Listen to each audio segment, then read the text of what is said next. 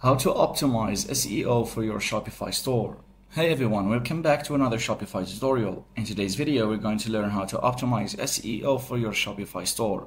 Proper SEO can help your store rank higher in search engines, bringing in more organic traffic and potential customers.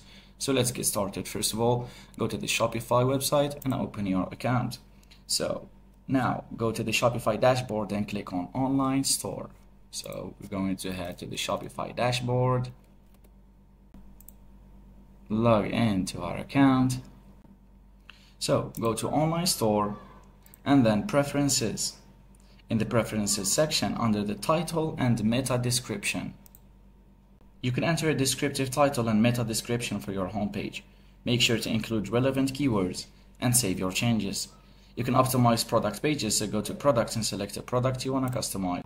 Click Edit Website SEO and then enter a relevant title, meta description, and URL handle for your website.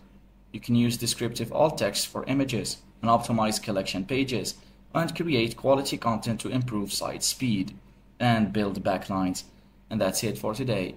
Thanks for watching everyone, and don't forget to subscribe.